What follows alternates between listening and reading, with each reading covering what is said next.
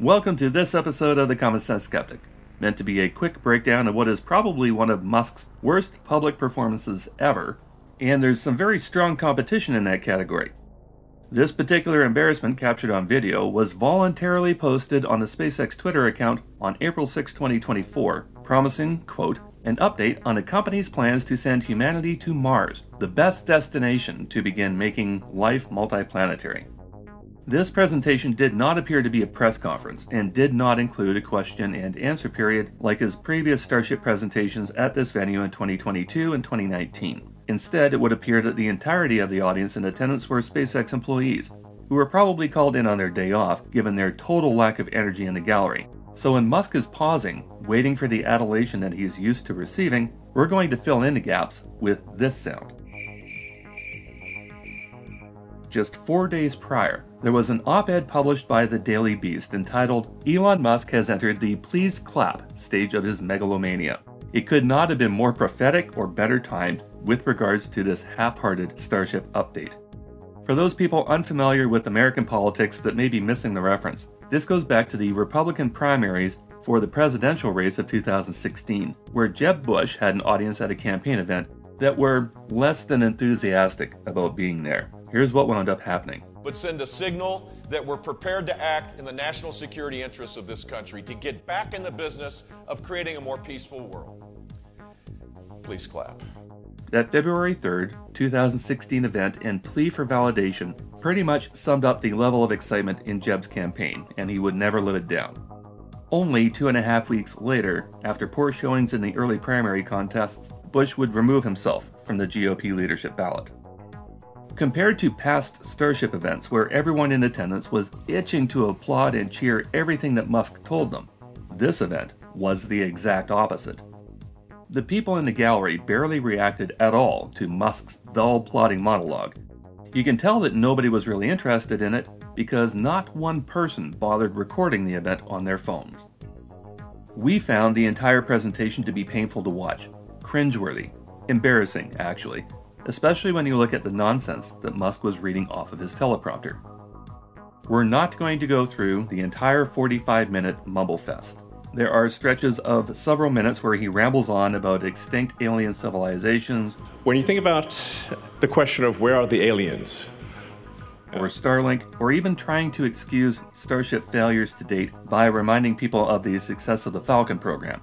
But we don't let anybody, not even Musk, pull that stunt without pushback. Falcon and Starship are two completely different programs, with no commonalities between them. The success of Falcon does not automatically guarantee the success of Starship, obviously. We will instead cover the notable highlights and revelations as they came in order, because what Musk was telling his audience about this launch vehicle system, especially in the second half of the presentation, was nothing short of batshit crazy.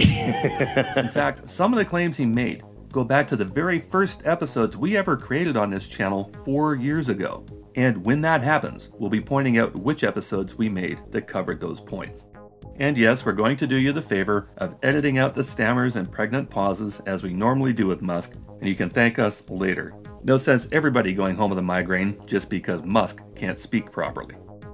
Setting the scene for this presentation, a video screen and a small stage for Musk, and only Musk, was set in front of 3 Starship test articles and what some people think passes as an HLS crew compartment mock-up.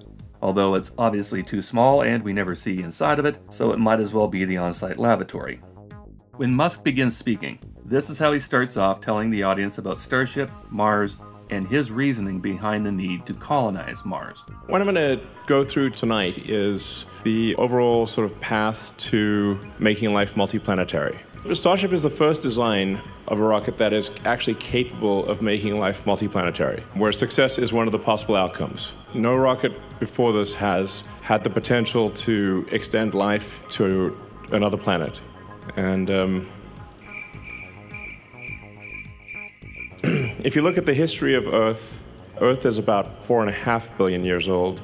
So that's why I think that there's a high urgency to making life multiplanetary. Because this is the first time in Earth's 4.5 billion year history that it's been possible to extend life or consciousness beyond Earth. And we've got to do that while civilization is still strong. So that's the overarching goal of the company. Ideally before World War III, or some kind of bad thing. He used almost identical lines in 2019 and 2022 for those Starship updates. It appears that consciousness is a very rare and precious thing, and we should take whatever steps we can to preserve the light of consciousness. And the window has been open. Only now, after 4.5 billion years, is that window open. There's some chance that window will not be open for long. I think we should really do our very best to become a multi-planet species and to extend consciousness beyond Earth. And we should do it now. Thank you. Thank you. High degree of urgency, light of consciousness, 4.5 billion years, carbon copy with tweaks. And Musk has been using the threat of World War III as a fear motivator for Mars colonization since at least 2015. Maybe he went back to the old material to see if his audience was awake. It didn't work, especially for those people watching from home who recognize all the recycled bits. Musk continues on, setting the parameters of what he thinks is required. The key thing is that we need enough people and enough tonnage on Mars such that Mars can survive and continue consciousness even if something would happen to Earth. I think this can be done in around 20 years. So enough people and tonnage, he doesn't say tonnage of what, to set up a self-sustaining city on Mars in the next 20 years. But of course you can't just launch from Mars anytime. You have to wait for orbit transfer windows, which only come around every 26 months.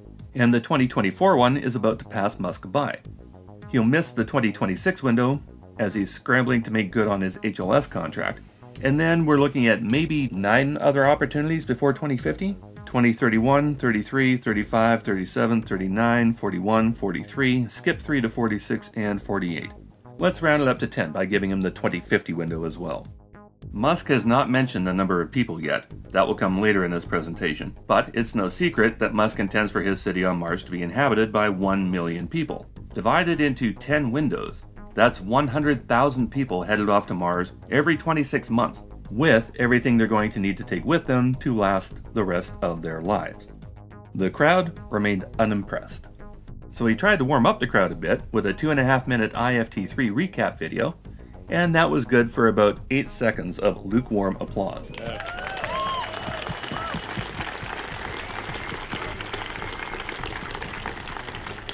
Continuing on. And congratulations, guys, you did that. That's insane. I mean, it looks like CGI. I mean, it's hard to believe that that is unfiltered video. That's just the actual what the camera saw. No filters, no nothing. That's actually what the camera saw, which is insane. So, you know, it's wild that this strange spot. We're basically on a sand spit by the Rio Grande, near the beach, and that is actually the gateway to Mars.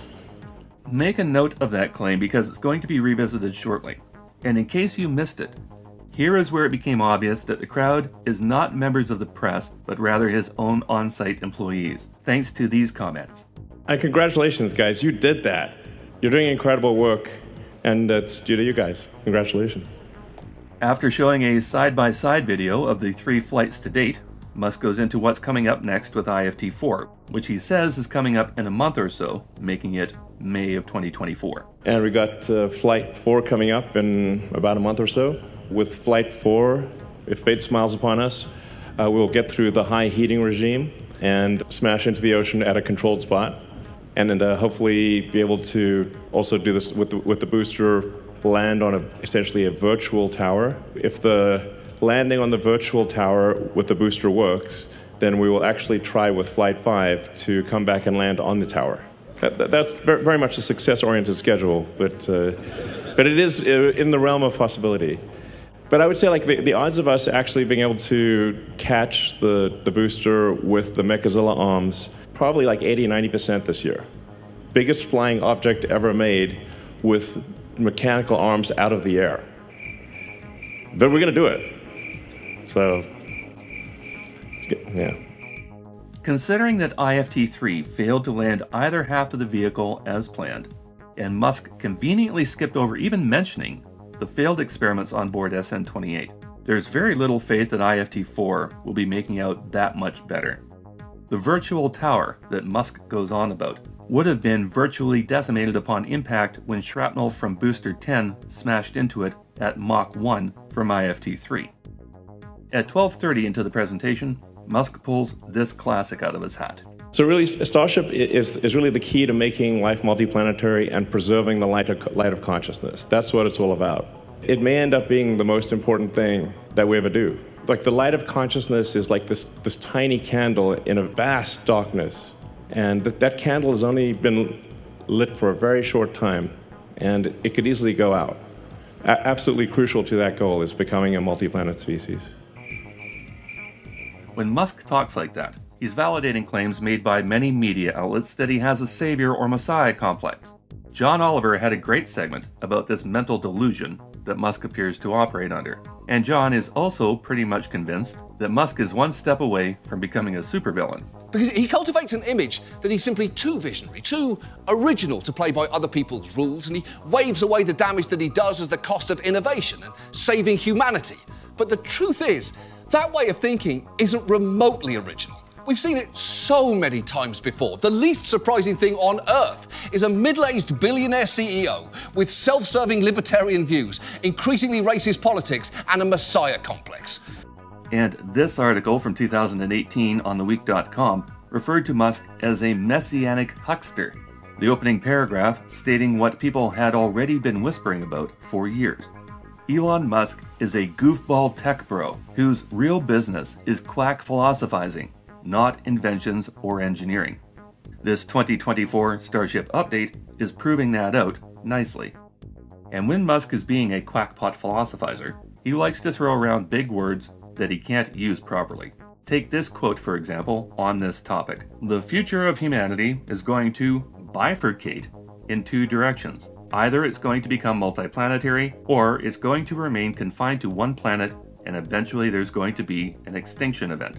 English majors will recognize that is not what bifurcate means. He probably means to use a variation of binary, as he is implying it will be one or the other. Bifurcation is when something is split into two pieces, but both continue to exist contemporaneously. Going back to this particular sermon, the claims Musk is making are laughable.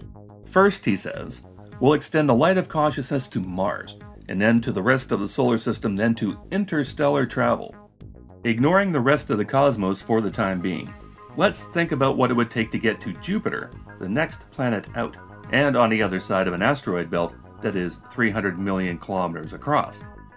Using the same cosmic train calculator on Clouder.net, the trip to Jupiter from Earth would take 2 years longer. So plan on bringing 3 tons of food per person instead of 1, just for the voyage there, as well as 3 times all the other consumables on board. Then, once you're at Jupiter, you're not going to be landing on the gas giant. So, which irradiated Jovian moon would you like to set up shop on? Callisto, with only 140 times the daily radiation dose on Earth? Or Io, where radiation on the surface is lethal 5 times over? And don't plan on using solar energy to power your base that far out, nor plan on making fuel on the surface to get back home. And if you're thinking about heading to Saturn, or colonizing any of the 146 moons circling it, well, that planet's orbit is twice as far from Earth as Jupiter, on average. The front half of this presentation was obviously pretty dull. Things really didn't get interesting for us until around the 15-minute mark, when Musk started reciting numbers surrounding the mission to colonize Mars, and making a bunch of statements that seriously made us question his overall intelligence. Take this statement, for example, talking about the key difference between the colonization of the Moon versus Mars. People often ask why Mars? Well, there's not a lot of options, frankly. The Moon is close, but it doesn't have an atmosphere. The gravity is only 1/6 that of Earth, and it's missing a lot of key resources. Also, the insulating value of the Moon relative to Mars is much less. So if there's something that takes out Earth, like let's say there's a World War III, global thermonuclear warfare, they'll probably throw a few nukes at the Moon. So Whereas it's way harder to shoot Mars with nuclear. And Mars would see it coming and probably have some time to stop the inbound missiles. Or the distance and time required to get to Mars actually has an insulating benefit for the continuation of consciousness, even if there's something terrible happens on Earth. So much to unpack here. First, let's take on the firing nukes at the moon scenario. Ignoring the fact that according to international treaty it is illegal to launch or position nuclear weapons in space, let's instead acknowledge that the ICBMs upon which nuclear weapons sit are not spacecraft and would lack the control thrusters required to hone in on a target. It's not like you can just hurl a nuclear missile toward the moon and expect it to land on the pinpoint that you want. Also, the trip to the moon would take several days in space, exposing the craft and onboard systems to the extremes of temperature and radiation. Then, on the very extremely slim chance that the weapon even made it to the moon, what would happen if the weapon detonated? Well, nuclear explosions rely on a shock wave moving through the atmosphere to blast their target apart, and the moon doesn't have one. But upon detonation, there would be a blinding flash of light and lethal radiation that creates intense heating in the immediate area. Anybody getting hit by the radiation burst would die instantly without the filtering effect of an atmosphere. The explosion's radiation cloud would not expand on the moon as it does on Earth, again because of the lack of atmosphere. For example, there would be no mushroom cloud, because that requires the atmosphere to act against the explosion, which is what causes the blast wave in the first place. And because there is no air, there would be no convection to carry the cloud upwards, replaced by surrounding cooler air, creating that signature mushroom. Instead, there would be a visible dome that expanded outwards, cooking the surface of the moon into a thin layer of glass until the effect dissipated outwards, leaving behind a small, permanently radioactive crater. But the far easier way to kill a base on the moon would be to destroy the logistical launch sites on Earth, making the act of targeting the moon not only impractical, but also completely pointless. Then, Musk says, Mars would fare far better if a nuke was sent their way because they'd be able to see it coming. Really? How exactly do you think that's going to work? A lot of radar outposts along the ever-changing route between the two planets, are there? And then Musk says they would have time to stop the inbound missiles. Like, at what stage of colonization does Mars acquire planetary defense systems and missile deflectors? Are Starbuck and Apollo just hanging around in orbit to blast the frackin' nukes out of the sky with their Vipers? Or how does that work exactly? And just to wrap up the disconnected thought processes here, if Mars had a planetary defense system, what's stopping the moon from building one as well? That's no moon. There was absolutely no logic or intelligence in what Musk blurted out here at all. But he continues, and it does not get any better. I mean, it's a fixer-upper of a planet. Okay, it needs some work, but it's really the only option for becoming multiplanetary. And long term, we can warm up Mars, and we can densify the atmosphere, and there'd be a liquid ocean on about 40% of the surface. So we could make it an Earth-like planet long term. This is one of the most overused lines that Musk throws around, and it really shows how Musk has zero clue about both Mars and home renovations. A fixer-upper home is one that was at one point livable and can be renovated into a proper home again. And even then, not every derelict home can be brought back. When looking at a renovation property, there's two things that you look for. An intact foundation is key. The second factor is what's called good bones. And the biggest giveaway for a home whose bones are tired is a saddle-backed roofline. If the roof is sagging, you're probably looking at a lot more work than one with a level peak. That being said, Mars has no bones at all. Nothing there to start with, nothing there to fix up, no materials available to use or build with, just rocks and smaller rocks and rocks that have been pulverized into dust. To point out the obvious, for example, there are no trees on Mars to provide lumber. Shocking, right? But even if you brought trees from Earth, there is no soil for them to grow in. Mars is covered with toxic pulverized rock with no nutrient value nor organics to retain moisture. But even if you brought enough soil from Earth for every tree, there's no microbiome available to sprout seeds or allow the root system of the tree to function by fixating nutrients. But even if you brought the microbiome from Earth and cultivated it, there's no nitrogen or other fertilizer compounds on Mars that trees require to facilitate the functions of a plant, such as producing chlorophyll, which they require for photosynthesis. But even if you brought nitrogen and fertilizer from Earth, there's precious little carbon dioxide in the atmosphere for the plants to feed upon, in an atmosphere that is 0.6% as dense as Earth, nor any of the other nutrients and organisms that trees require to grow. Also, the sun's energy is depleted by 40% by the time it reaches Mars. Then there's the liquid water issue, and the fact that water and regolith on Mars are contaminated with perchlorate salts. There's the temperature fluctuations, and the radiation at the surface compared to Earth. Long story short, Mars is not a fixer-upper of a planet. It is a rocky, toxic, barren, irradiated wasteland, and that is all it is ever going to be. Now, when Musk says we can warm up the planet to densify the atmosphere, what he means is using 10,000 nuclear warheads detonated over the planet poles to create miniature suns. A plan that NASA and actual smart people have thoroughly debunked.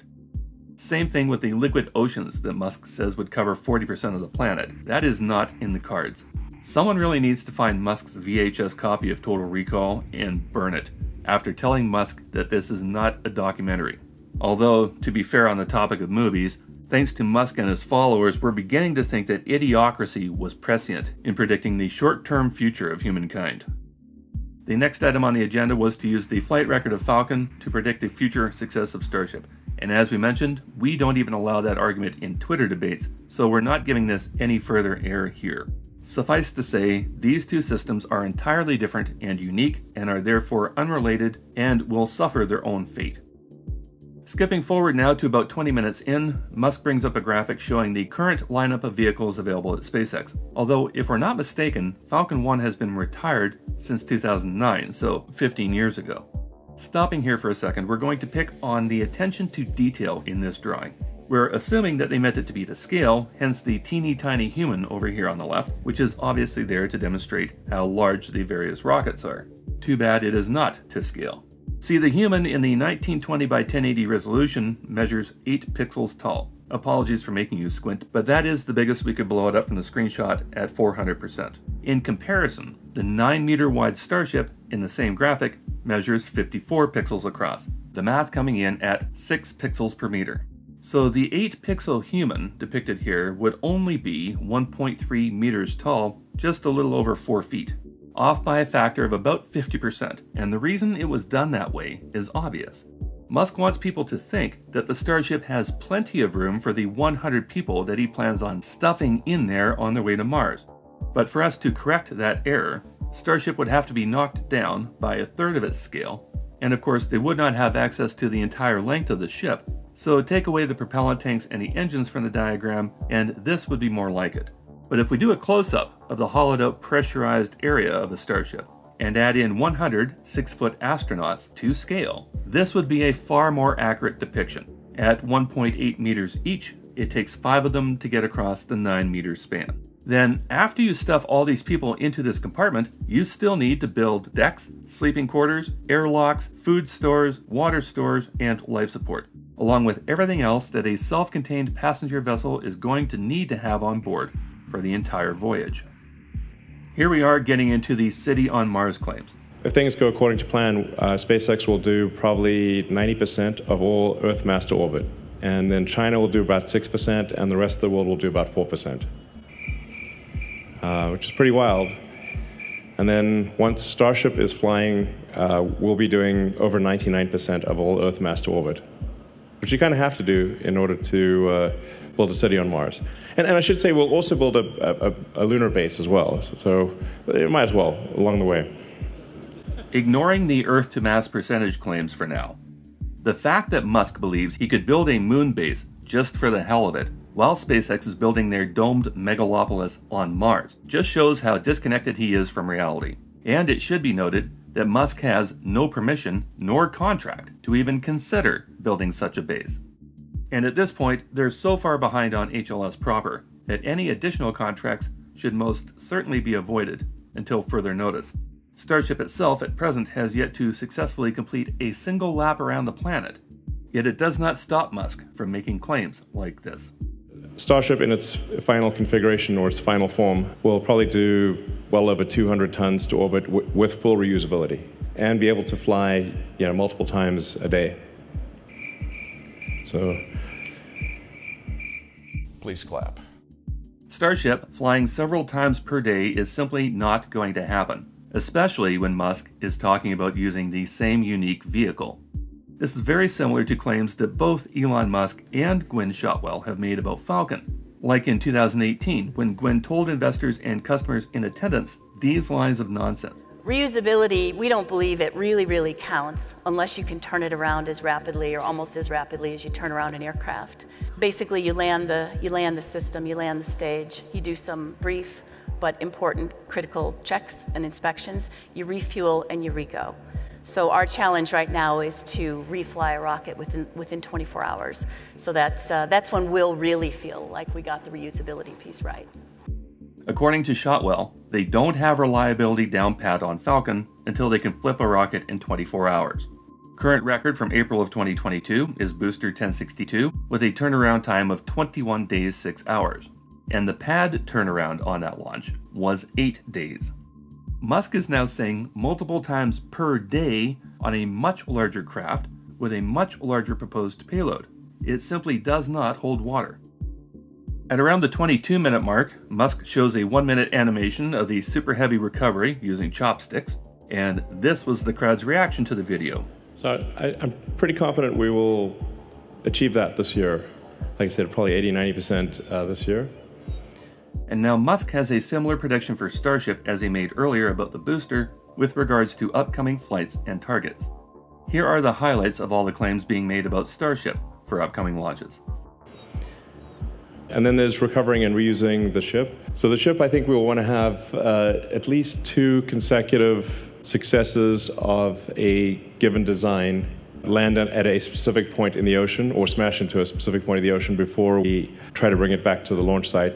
My guess is probably next year is when we will be able to reuse Starship, but I think it's highly likely that this year we will bring Starship to a controlled point in the ocean and have it basically land on a virtual tower somewhere in the Pacific or the Indian Ocean.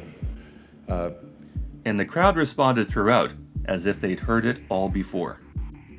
Then at around 24 minutes in, Musk talks about his plans for Mechazilla. And we're going to build more Mechazillas. So there's going to be 2 launch towers here, and then 2 launch towers at the Cape as well. So we'll have 4 launch towers for Starship, probably by sometime next year.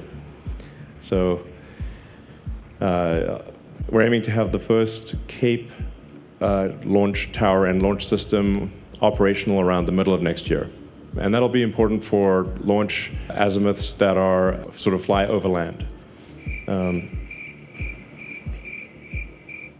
Not sure if you've noticed, but Musk is really stacking up the promises for things to happen next year, isn't he? 2 launch towers in Boca Chica and 2 more at the Cape, he says. But there's a fairly big issue with this claim that the launch towers in Florida will be operational by the middle of next year, as in 2025. See, according to this Air Force Department notice, they have only just filed their intent to prepare an environmental impact statement for SpaceX Starship Super Heavy operations at Canaveral. That was filed February 21st of 2024. Document number 2024-03554. The proposed dates of note are Notice of Availability for the Draft EIS, anticipated December of 2024, NOA for the final EIS in September of 2025, with a final decision made no earlier than 30 days afterwards, taking it into October, possibly November of 2025. That alone puts the claims Musk is making about operational Florida Mechazillas by mid-2025 in doubt. But while we're here, let's ask this question because nobody has answered it yet. If you launch a tanker booster combo to orbit, and the booster comes back to the tower to land to go again, where exactly is the tanker supposed to go when it's ready to return to the tower? That tower is already occupied. In that landing animation that Musk shows of the booster coming back, there is no other booster nor Starship in the area. How are they going to handle that? Musk then tells his people in Boca Chica how he expects the launch program to pan out. What we should probably expect is that we do the development launches here, test anything new here, build the rockets, and then probably most of the operational launches would be from the Cape. Well, that's quite a quick reversal, isn't it? Musk was just telling people how Boca Chica was going to be the gateway to Mars. We're basically on a sand spit. That is actually the gateway to Mars. And not 30 seconds ago was saying how they were going to have 4 launch towers for Starship between the 2 locations. So there's going to be 2 launch towers here, and then 2 launch towers at the Cape as well. So we'll have 4 launch towers for Starship. But is now saying that most operational launches will be happening from the Cape. Test anything new here, build the rockets, and then probably most of the operational launches would be from the Cape. So why exactly is this ecologically sensitive and important sand spit in Boca Chica at the mouth of the Rio Grande being industrialized when the majority of the vehicles produced here are never going to launch from here anyway? For the next bit, pay attention to what Musk is saying about the number of boosters versus the number of ships.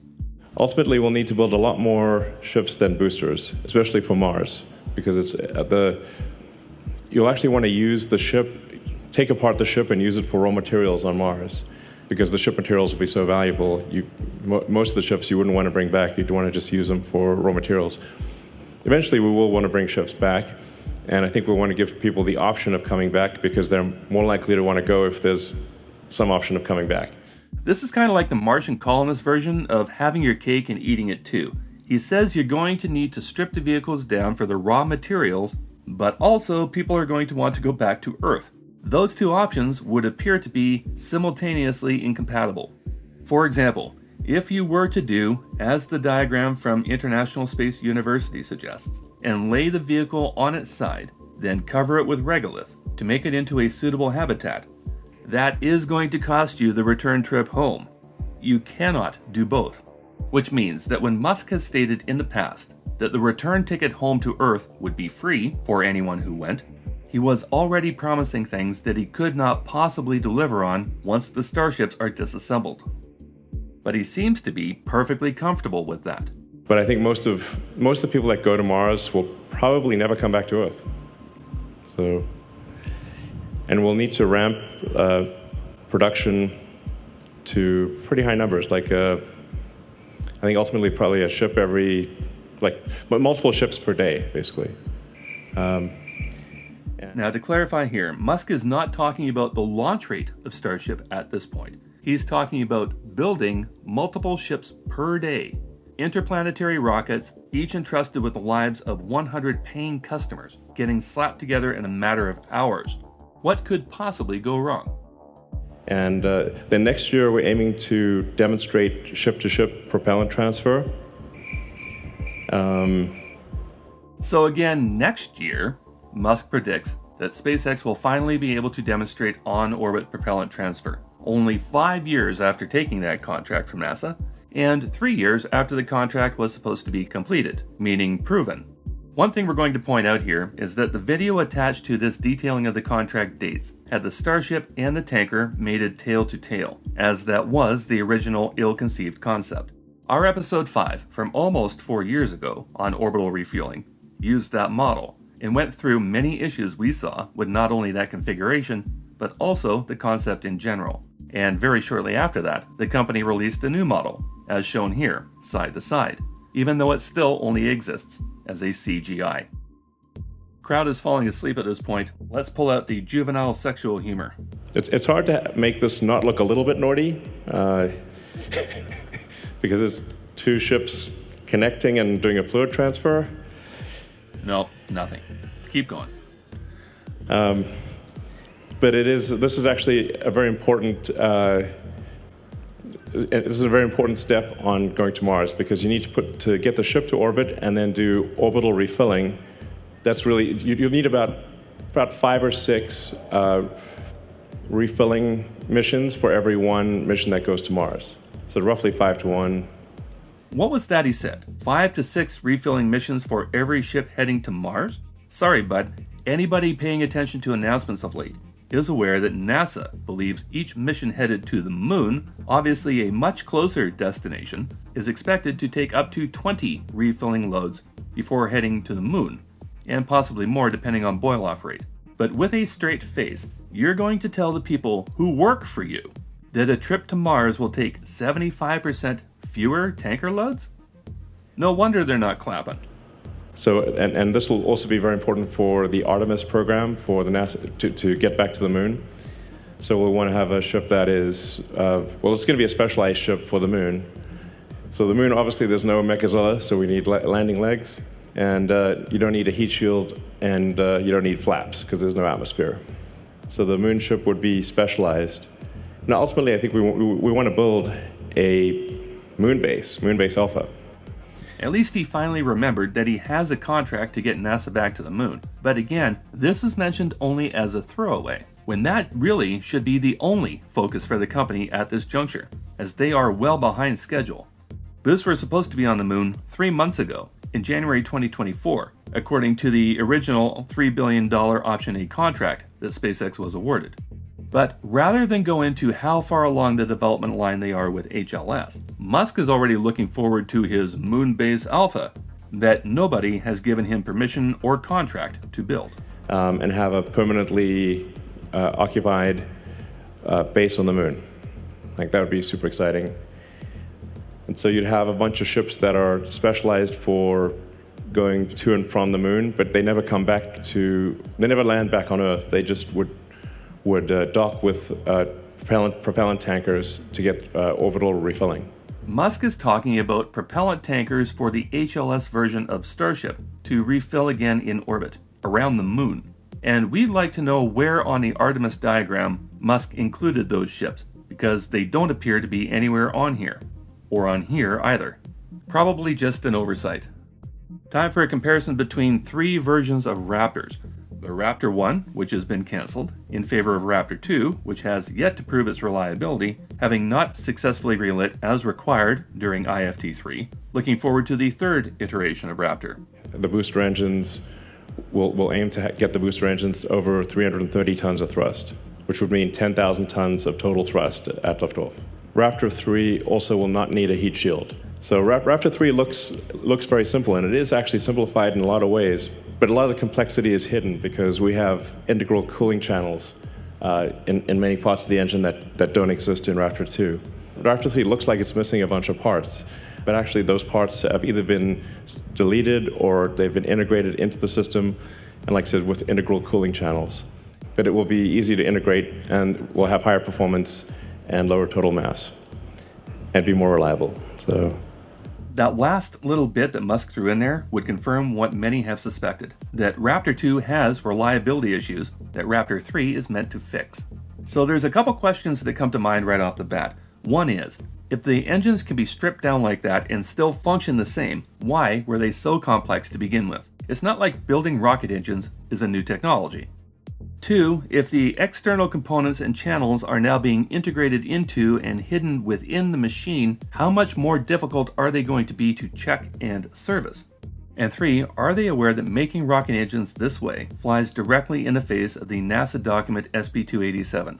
What made Apollo a success? Where one of the items specifically mentioned in the Keep It Simple philosophy was ablative heat shielding that did not require regenerative cooling. From the bottom of the introduction page, the author, George Blow, writes under the heading of Spacecraft Design. The principles of manned spacecraft design involve a combination of aircraft design practice and elements of missile design technology. Build it simple, then double up on many components of systems so that if one fails, the other will take over. Examples are ablative thrust chambers that do not require regenerative cooling, hypergolic propellants that do not require an ignition source, and 3 fuel cells where one alone could bring the spacecraft back from the moon. And he continues on from there. Starship actually ignores all 3 of those criteria, as well as the overarching concept of redundancy. Musk moves into another series of frames which show how the next iteration of Starship is going to outperform the one currently being worked on. Apparently, the booster is going to grow by over 1 meter, and the mission vehicle by 2. Total height increase compared to IFT3 is over 3 meters, or about 10 feet. A quick look at the chart confirms that extra ring or two is to accommodate a larger set of propellant tanks in each half of the integrated unit. 300 more tons of propellant in Starship, 350 more tons in the booster. Musk says this about the differences between the two systems. So Starship 2, we're aiming for, currently Flight 3 would be around 40 or 50 tons to orbit. So the current design, Starship 2 will be over 100 tons. So even though the slide intentionally omitted known information, Musk can't help himself and states that the current design of Starship would only take 40 or 50 tons to orbit, completely undermining every other payload claim made about this craft to date.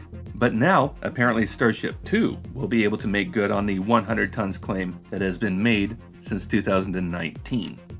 Just as a quick note of reference, going back to this frame, that means that the Falcon Heavy is capable of outperforming the current design of Starship by over 14 tons. Figured that's worth mentioning. But wait, there's more. There's also a Starship 3 introduction, and this one has stretched out to 150 meters tall combined vehicle length. The ship propellant tanks have doubled in size from IFT-3, probably to accommodate the 3 extra vacuum Raptors in the design, now promising a 200-ton to-orbit payload deployment. Although that looks and sounds far more impressive, keep this in mind. Musk has been promising this craft will deliver 100 people to Mars per vehicle per trip. If each of those people comes on board with 1 ton of food, which is what the astronauts on the ISS consume each per year, and a personal 1-ton tote of water, that vehicle will already be overweight by the weight of the astronauts, and you haven't even added a single roll of toilet paper to the manifest yet. Logistics matter. Failing to plan is planning to fail. That should almost be SpaceX's motto by now. But the best thing about this monster ship is the low cost to build it. And then Starship 3 will be over 200 tons. Yeah, exactly. At 200 tons per flight, fully reusable, that is pretty incredible. This will be on the order of 500 feet tall. One of the most profound things is Starship 3 will cost less per flight than Falcon 1. So that's the difference between if you've got a fully reusable rocket or an expendable rocket. The fully reusable rocket with low-cost propellant and autogenous pressurization actually costs less than a tiny expendable rocket. The Starship 3 will be 400 times more payload for less than the cost of a Falcon 1. So according to Musk, the bigger version of this vehicle is going to cost less than this tiny rocket based on the fact that it's reusable. Except, didn't we just cover the fact that starships going to Mars are going to be stripped down for the raw materials? That's not a reusable rocket then, is it? So how much is it actually going to cost to not only build, but to outfit, as necessary, a starship that can keep 100 people alive for the entire time that they are off-world? And then the ages-old per-launch cost claim comes back like a blast from the past. Ultimately, I think we might be able to get the cost per flight to Earth orbit down around $2 million or $3 million. These are sort of unthinkable numbers from the, nobody ever thought that this was possible, but we're not breaking any physics to achieve this. That's what Musk has been saying for years, probably since the very beginning when this was still the MCT or the BFR. And yet the Falcon 9, whose boosters are reused fairly reliably at this point, and the Dragon crew capsules still cost orders of magnitude more than that per launch. Astronauts are paying between $55 and $88 million each to get to the ISS aboard Crew Dragon using reflown equipment. SpaceX needs to stop making this launch cost claim until after it is a feat they have actually accomplished that can be verified by outside auditors. Otherwise, the cost, the abilities, the payload estimations should all be considered completely aspirational. Meanwhile, the Starship record for completed missions is still 0 for 3. But the claims that are coming up next go right back to the very beginning of this channel, the absurd claims about taking humans to Mars that created the arguments in our very first episodes. Musk has learned nothing in those 4 years apparently. and neither has anybody that still believes his fantasy. So roughly every 2 years, thousands of ships would depart from Earth to Mars. It would look like Battlestar Galactica, but in a good way, you know. Hopefully without being chased by the Cylons. But it would be an incredible thing to see these thousands of ships departing every 26 months for Mars. First off, for every ship that is headed to Mars, you're looking at 20 refilling flights per manned or cargo vessel, not the 3 tankers that Musk disingenuously shows in the next frame. To make it more accurate, the graphic should look like this, per manned ship. Second, at what point are the colonists going to board the ship that is not human rated to begin with? Are we pretending they're launching to orbit in the Starship? Let's presume so. These ships, according to Musk, are launching to orbit to queue up and convoy to Mars. What duration of time are these people expected to hang out in orbit, eating food stores, using up their water, losing muscle mass, with calcium leaching out of their bones into their kidneys as their hearts shrink? And what is the cadence that Musk is contemplating for this process? Because the 100,000 people that he's planning on taking for each opportunity can't all go up last. What this diagram is basically saying is that for getting to Mars, we would create a kind of a propellant depot ship. The propellant depot would look more like a hot dog than like a sphere. It's really just a long ship with a lot of insulation.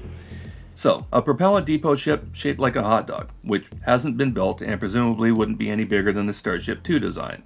Musk is acting like one such ship would accommodate the entirety of the fleet. The fact is, such a depot would likely only be capable of filling up one single ship.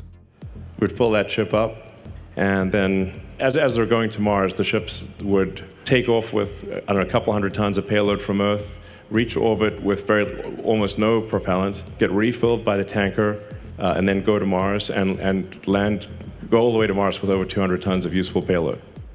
So now, each manned vessel is going to require its own propellant depot in orbit as well. Because as you can see in the diagram, once the tanker is done, it's supposed to fall back to Earth, for reasons we'd like to hear.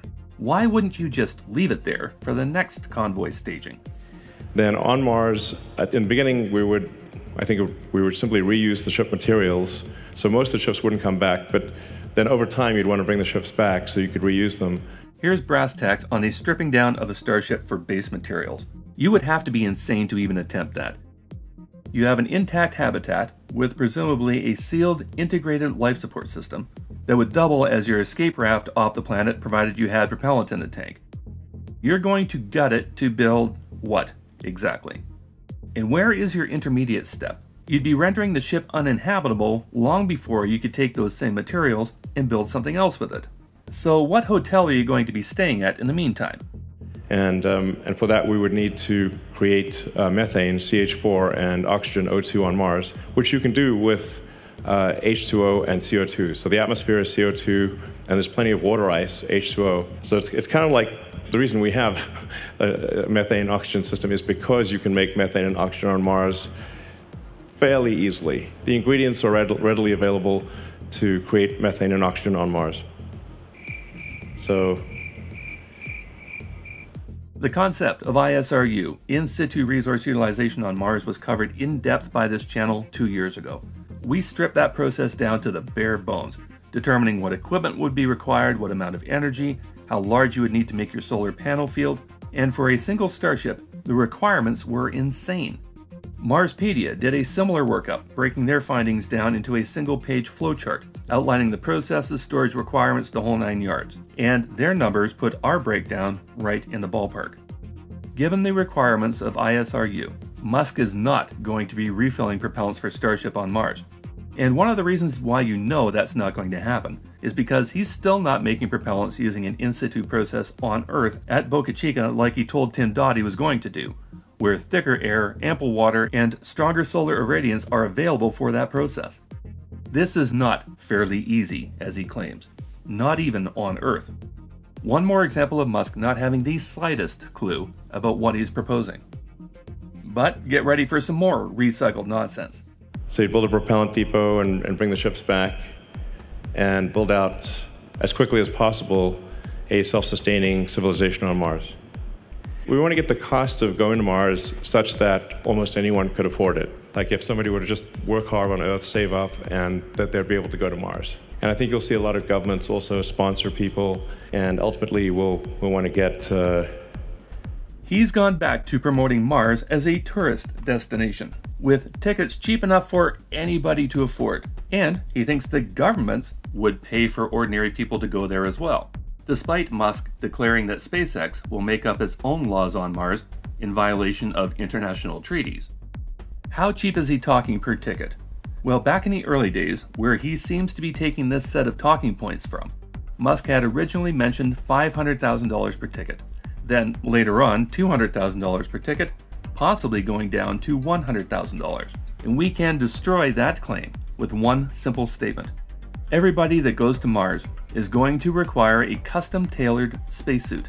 In fact, at least one, and spare parts. Want to guess how much those cost? Let's put it this way.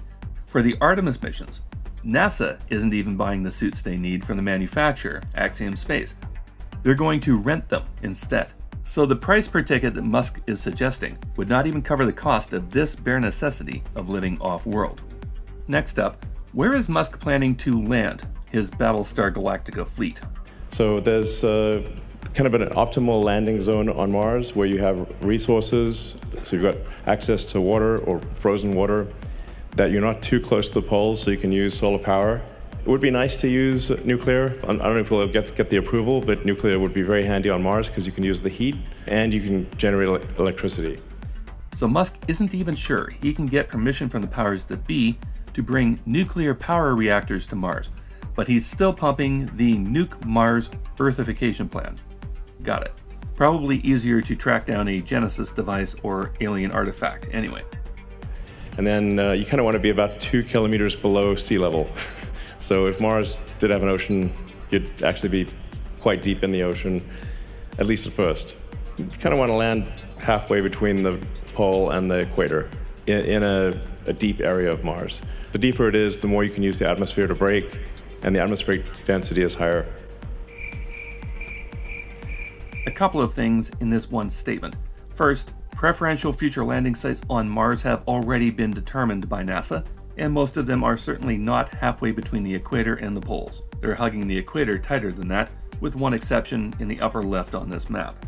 And as for the claim that Starship would be using the atmosphere on Mars to slow their speed on approach, let's go back to IFT-3. The speed of SN-28 just before entering Earth's atmosphere, which is 160 times thicker than that of Mars, at an elevation of 100 kilometers, was running around 26,700 kilometers per hour when the plasma glow on the port fin started up. When the signal on SN-28 was lost at around 4940, the ship had already dropped through 1/3 of the atmosphere to 65 kilometers altitude, but had shed only 4% of its speed, still running at 25,700 clicks and change, out of control, indicating that it was falling butt first. Not liking their chances of aerobraking this monstrosity on Mars, no matter what geological elevation they're targeting on the surface. Now, we have often wondered about the systems that Starship is going to require, and where SpaceX is on the development of those requirements. Here's your answer. These are all the things that would have to be developed. Sometimes people ask me, are we developing these things? I'm like, not yet, because this is the cart, and we need the horse first. So the rocket is the horse, and then this is the cart. To clarify and nail the point home, they have not even started yet. Can't build the cart before the horse, apparently. Which is an odd thing to say when designing a spacecraft, because that is, in fact, exactly what NASA does with their missions. They identify what cart is required, as in, what are the mission parameters, and then they figure out how many horses they need to haul it. If the mission-specific craft they've designed outweighs the available horsepower, then they have to modify it until the horses can haul the cart. SpaceX is not doing things that way. But, according to Musk, their failure to develop these systems by now opens up a new and exciting opportunity for entrepreneurs. But ultimately, we'll need all these things: lots of power generation, mining in general, ice mining, propellant production, long-duration life support, a lot of construction, and then global communication.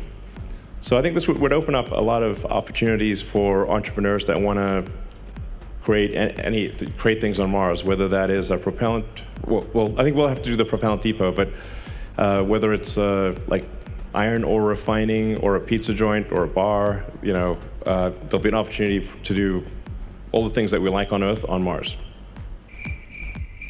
Like a Mars bar would be, yeah. Okay, first, he thinks they might have to do the propellant depot themselves? How far behind in that development are they then? And second, claiming people can just move to and open up retail shops on Mars upon arrival is delusional, whether he's talking about now or in 20 years. And he used those same exact examples of a pizza shop and an iron ore refinery a decade ago, in 2015, at an International Space Station conference. To use Musk's own example against him, contemplate all the ingredients required to bake this pie from Killer Pizza from Mars in Oceanside, California. Then remember that every one of those food items would have to be imported from Earth in supply runs that happen 2 years apart. If the logistical issues involved with this model are not apparent to you, then you should definitely buy a ticket and go.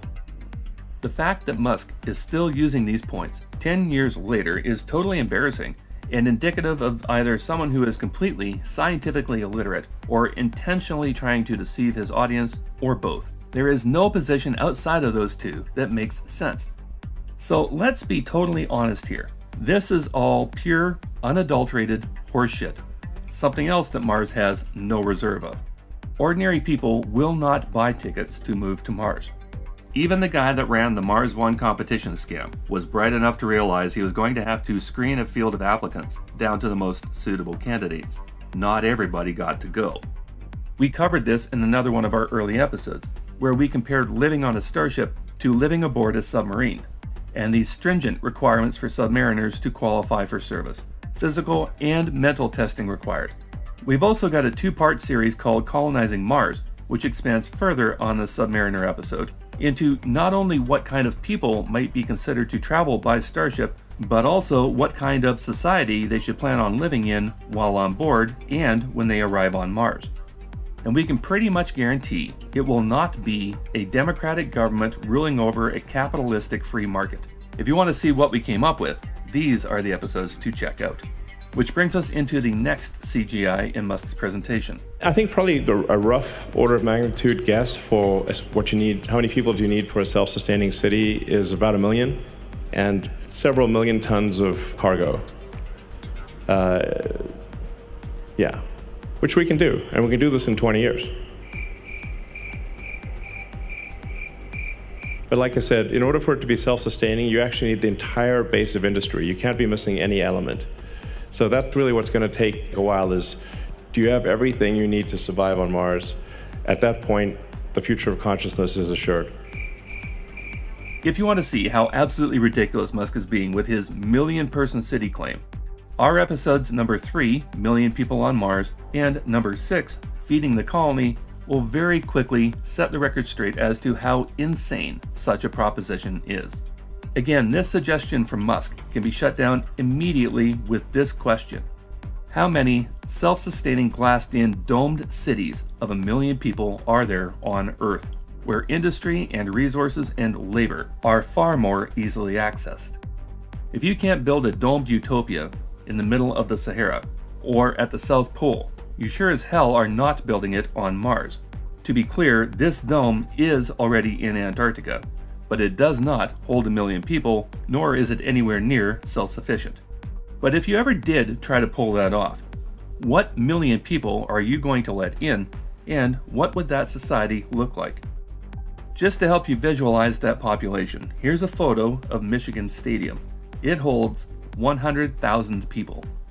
Musk is talking about housing, supporting, and feeding 10 times this number of people in a sealed, self-sufficient, urban environment. Musk is also suggesting that he is going to launch this number of people into orbit every 2 years in order to get them to Mars in the first place. And we're telling you, he is insane if he actually believes that.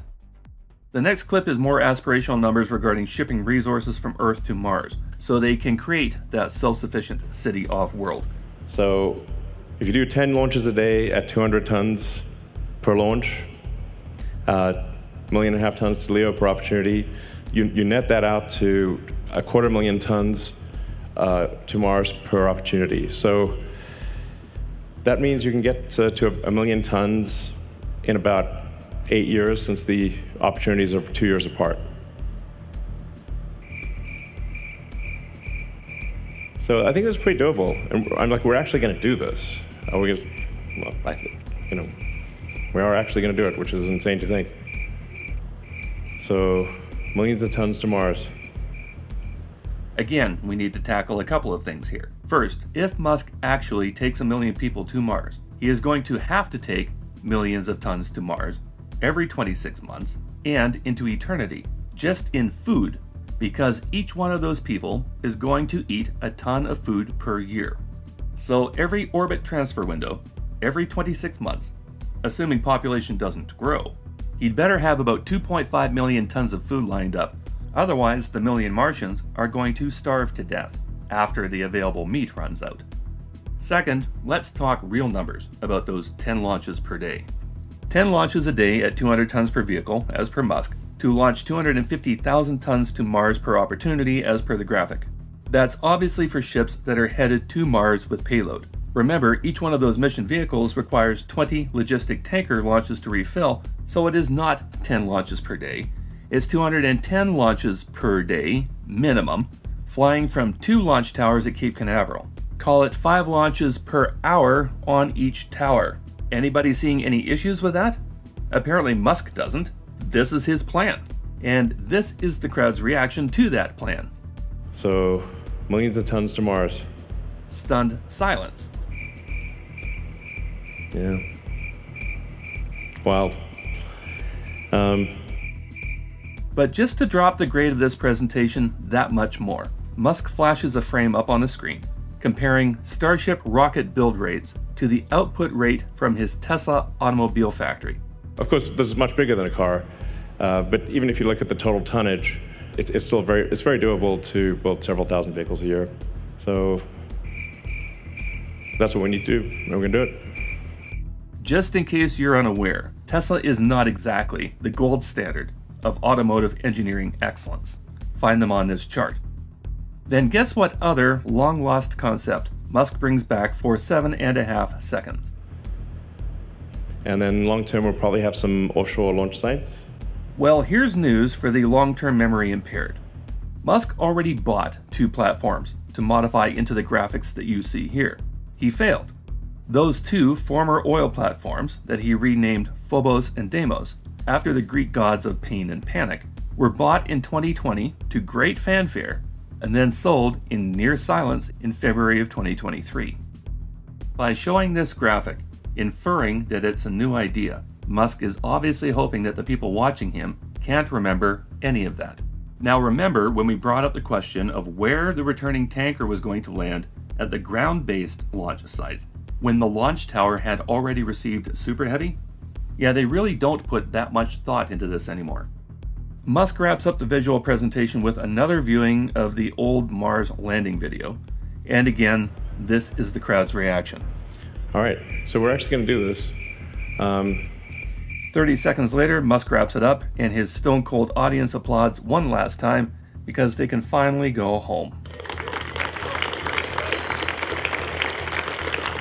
Wrapping it all up, Musk promised the audience an update on the company's plans to making humanity multiplanetary. He failed miserably. There was no new information here. Anyone following Musk for any length of time has heard everything in here before, with the exception of the as-yet unveiled Starship 2 and Raptor 3. The presumption appears to be that Musk is going to fix Starship by simply making it bigger, and there's no reason to believe that's going to be the outcome. The claims about the ship, about the city on Mars, about the preservation of the light of consciousness are all recycled, easily debunked nonsense. And everybody in that crowd knew it.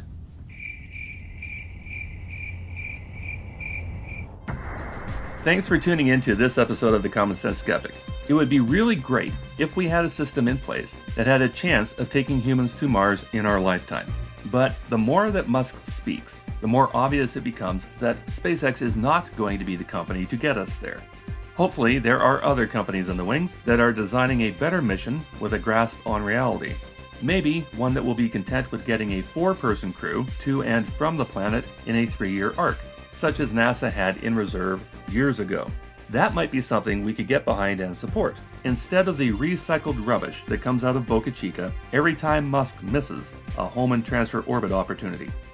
If you have any comments to make about the material we covered, that's what the comments section is for. Please leave your comments, questions, and thumbs up on the episode, then share it with your friends. A special thank you to our patrons on Patreon who help this channel a great deal with their direct support of our productions.